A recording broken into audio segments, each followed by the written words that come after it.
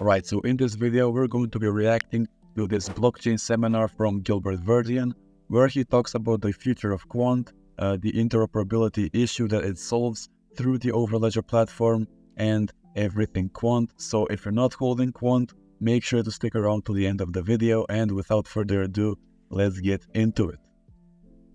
Thank you. Perfect. Thank you. Good afternoon, everyone. Good evening, actually. It is evening.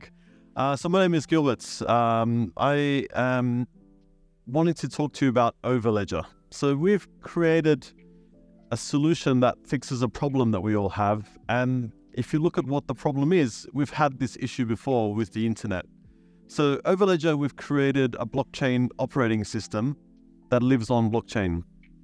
And it's so like he said, Overledger is the blockchain operating system for the future. It is a blockchain operating system, and the biggest benefits of the Overledger, he's going to be getting into it soon, so make sure to stick around.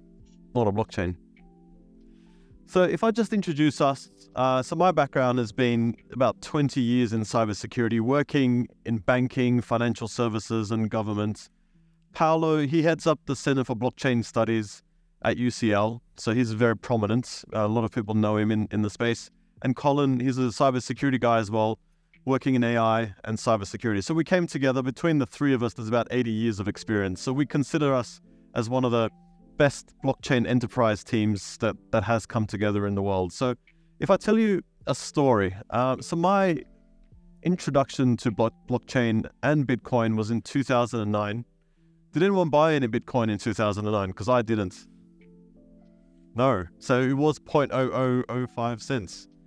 Yeah, that was a crazy time, 2009, when blockchain overall and Bitcoin, the first blockchain technology, was at its beginnings. And obviously Gilbert nor no one, I am assuming, watching this video did buy Quant or Bitcoin back then. So yeah, if you missed out on Bitcoin, make sure to stick around to see whether Quant has the same kind of potential that Bitcoin had and fulfilled back then. So yeah.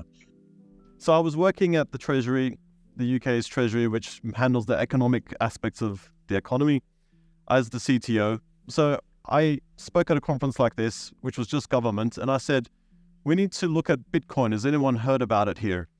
No one knew anything. 2009. So then I got the policy guys in my department to do a paper on it, and the assessment came out that Bitcoin will never have any material impact to the UK's economy, and we're going to leave it like that. And that was 2009. So fast forward to 2014, I was working in healthcare in the Department of Health. I had an issue where health records were all over the place, and I couldn't connect them together. So what I thought of was, you know what, blockchain can solve this. It's a good use case to solve it. So I ended up solving it for healthcare, for the department. But at the same time, the ISO people said, can we turn this into a standard? This is a really good idea. So I ended up founding TC307, which is the ISO standard for blockchain. So now we have 46 countries working together to solve blockchain. And that includes privacy, security, reference architecture, terminology, interoperability, governance, use cases, smart contracts. So 46 countries are all working together to solve blockchains. And the next meeting is in London in a couple of weeks in May. Yeah, so obviously, like he said, he's from a very experienced background, Gilbert Verdian, and not just him, but the entire team, the entire Overledger team. Like he said, this is one of the most experienced teams in the blockchain space, as well as in the solving interoperability space. So this is why we believe that the Overledger will be the main solver of the interoperability issue in the future. So they have one of the most stacked teams I've ever seen from startups like that. And this was actually back 5 years ago. So a lot of what he said, he actually did. So that is also another reason why you should believe in his message. And as you guys know, on the channel, on the Crypto Nation channel, we truly believe in Gilbert's message. So yeah, let's see what else he has to say in this seminar. So I wanted to talk to you about networks. And if you look at this diagram, this was done in 1964. So an organization called RAND, they said, this is what networks look like. This is how they actually work. So telecom networks are what we used to have. A central body, you connect into it, you make phone calls. Then we had decentralization when the internet happened, and that was around 89, early 90s. And that's when the internet created a connection of other networks, and we have the internet. And then 2003-ish, we had peer-to-peer, BitTorrent, Napster. We connected to each other to do transfers, and that created the Starfish network. And then something happened.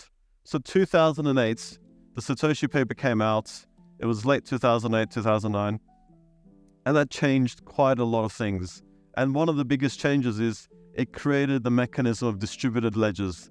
And distributed ledgers are where the internet is going. We're all on that journey. In 2018, we are on the journey to create a new internet, and it's the internet of trust. And it's happening already. Yeah, so as you guys can see, this was, like I said, 5 years ago, and this is what he had to say back then about the internet of trust. And it's crazy how far that whole idea has come and how many people have actually subscribed to it. So this is one more reason why Gilbert Verdian is a visionary. Like, I've been saying that on this channel for a while, that Gilbert Verdian is a visionary. And yeah, I kind of wanted to react to this video so I can show you guys why I keep saying it, why Gilbert Verdian is a visionary in my opinion. And yeah, hopefully this answers your question.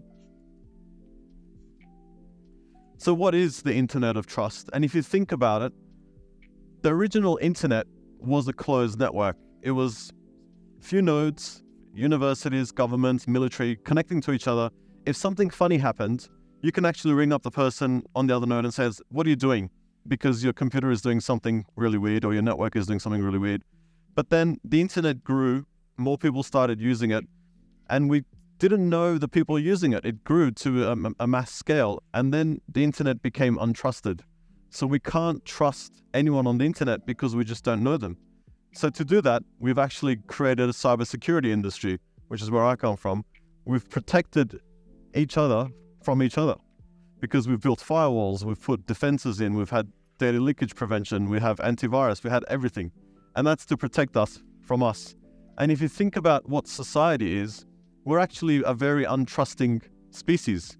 We grew up in our tribe. We knew the people around us. If someone new came, we didn't trust them. Who is that person? Why they're walking this way? So society doesn't allow us to trust each other because that's the nature of humans. Yeah, so that's a very interesting point from Gilbert. Obviously, us as humans and in our society, we aren't very trusting. And that has trickled down into places like the internet as well as the financial system as well. We don't really generally trust the banks.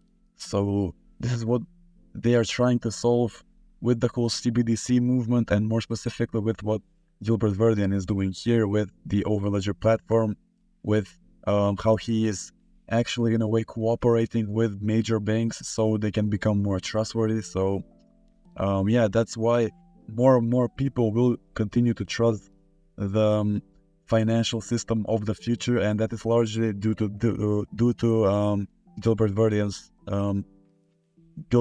work in a way. So to trust each other, we've had to build governments, institutions, banks, services, systems in order to do that trust and to gain that trust and to understand I can trust that other person. And that's what blockchain does. If you break down everything, forget all the crypto, forget all the technology, if you break down what blockchain does, it allows person A to trust person B because the protocol told him it's okay. And that's really fundamental because society can change. We can trust each other again without having to know each other. And that's what the real core essence of blockchain is. So with this technology, for the first time, we can actually honor the original vision of the internet to be a trusted network for machines and people to trust each other. So we can trust the network without the need to know and trust each other. Quite powerful. But we have a problem. Blockchains are flawed. We have a problem because blockchains are closed proprietary networks. And if you look at what's happening, Ethereum is being built in isolation. Hyperledger is being built in isolation. Ripple, they're all closed proprietary networks. So whatever you do, you're only on that one blockchain. Yeah, so listen closely to what Gilbert is about to say, as this is one of the major issues in the blockchain technology. Obviously, if you're using Ethereum, you can only use the Ethereum network. You can't interconnect all of your blockchains that you have on your account, so on your wallet, sorry. And yeah, that's one of the biggest problems, if not the biggest problem, because there isn't really many other issues. Everyone loves crypto that is in the crypto space, but that is one of the places where crypto is kind of flawed. So listen closely to how Gilbert is going to solve this issue. It's very difficult to do something on Ethereum and be recognized on Ripple and vice versa. So there's a problem because users can't connect and interact with other people on other networks. You're restricted to that network and its technology. So if you're on Ethereum, you're restricted to the technology constructs and the limits of Ethereum. You can't do anything differently. And you can't really benefit from the technology of other blockchains. And finally, you're actually locked in to fees. If the price of mining goes up, you can't change it because you're stuck in the network. And this was the same problem that the internet had. If you're over 30 and if you're over 40, this was the internet. If you remember, you connected with your modem, with the sounds to your provider. It was CompuServe, Prodigy, America Online. They served you their vision of the internet. This is how you did messages. This is how you did email. And the funny thing is, if you're on CompuServe and you wanted to send an email to someone outside, they charged you. It was like 5p. Did you remember that? I mean, you think about it, it's impossible to think about. Yeah, so I like the constant comparisons between the blockchain technology and the internet technology, because there's both groundbreaking, revolutionary technologies, but the internet, and they both actually had the same problems, but the internet is about 20 or 30 years older than the blockchain technology. So the way the internet's problems were solved in the same life stage, in a way that the blockchain's problems are going to be solved, is the way that we can make that connection. And that connection is the way Gilbert is thinking, which no one else is actually thinking that way. So this is why Gilbert Verdian is a visionary once again. So the internet used to be closed proprietary networks. Exactly the same problem as blockchain networks, closed proprietary. And then something happened. The internet opened up. All these networks connected. So openness and connectedness create innovation. And that's what happened. The internet flourished and magic happened. So the internet of today is a result of that connecting of closed networks. And that happened not that long ago. I mean, early 2000s was really when it really took off, late 90s, 2000s. And that's what we seen. And that was the cause to create the Googles and the Amazons and the Facebooks and all the internet companies, because of this thing, because they connected and it was open. So the question I ask is, why should you be limited to one blockchain? Why should you be stuck and limited to one single technology when there's different benefits and different blockchains that you can benefit from? So what we're saying is, why not benefit from all blockchains?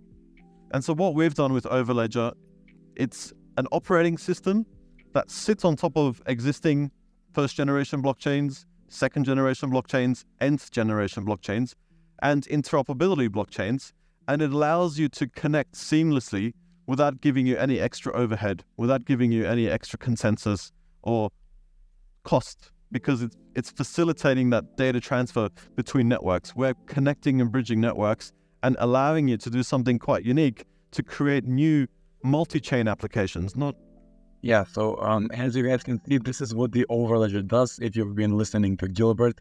And this picture is very, very important. So take a screenshot if you're watching this, if you don't understand fully what the Overledger does. And yeah, this is kind of self-explanatory, but as you guys can see, it is a operating system that sits on top of all different types of blockchains, like the first generation, second generation, interoperability, blockchains, yeah, so everything like Bitcoin, Ethereum, Neo, Waves, anything that you can think of, even RS or ARC, and yeah, all the blockchains are being managed in a way by the Overledger operating system.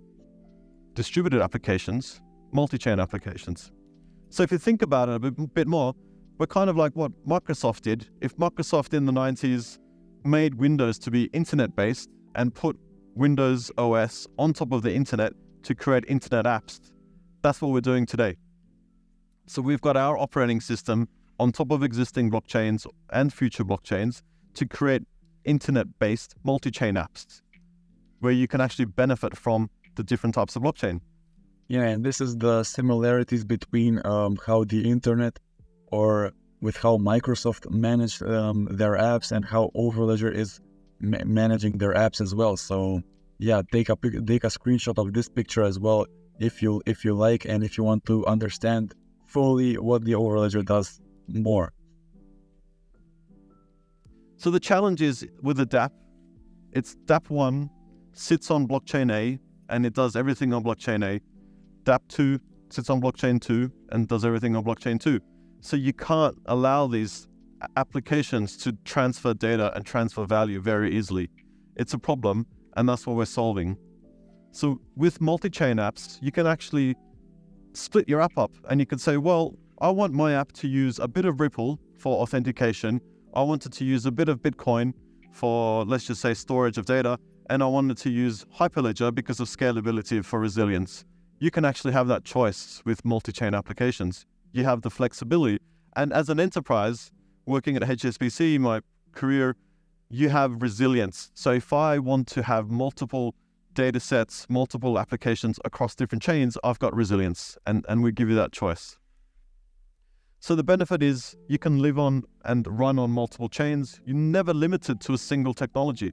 So if I have a problem with one blockchain just because of a security issue or a scalability issue, right now you're limited, you're stuck. But with having multi-chain applications, you can migrate. You're never limited to IBM. You're never limited to Ethereum. You can manage the cost, because if the fees go up, then running an application might have cost you £1 million a year, and if the fees go up, it's going to cost you 100 million, as an example, and you can't afford that. And finally, what we're doing is creating something called treaty contracts with Hamburg University. This is the multi-chain version of smart contracts. So you can execute a smart contract on one chain and move it on to another and recognize it vice versa. So again, a unique innovation. Yeah, so like you said, there are many, many benefits to this technology, to the Overledger technology, how it solves the interoperability issue, and yeah, how it makes the whole blockchain operations more smooth. It makes them smoothly, it makes them run easier, it makes them easier for all users. So yeah, those are the biggest benefits of the Overledger. So how are we going to do this? Well, firstly, we're doing that interoperability, which I've mentioned, without an additional blockchain. We're creating an ecosystem so people can build apps. It's all open source. It's all out there, going to be on GitHub, as mentioned previously. Then we're looking to connect the internet directly to all the blockchains, because you can't do that today either. How can you send a TCP/IP connection from the internet to blockchain? It can't be done. So we want to bridge those two mega networks. And finally, what we're looking to do is to create blockchain IPs, which we're calling Quant IP, to be able to do that internet connection, to create that internet of trust. And that's the next generation internet. And we will create applications like a browser or email or messaging, which are decentralized but hyper-decentralized.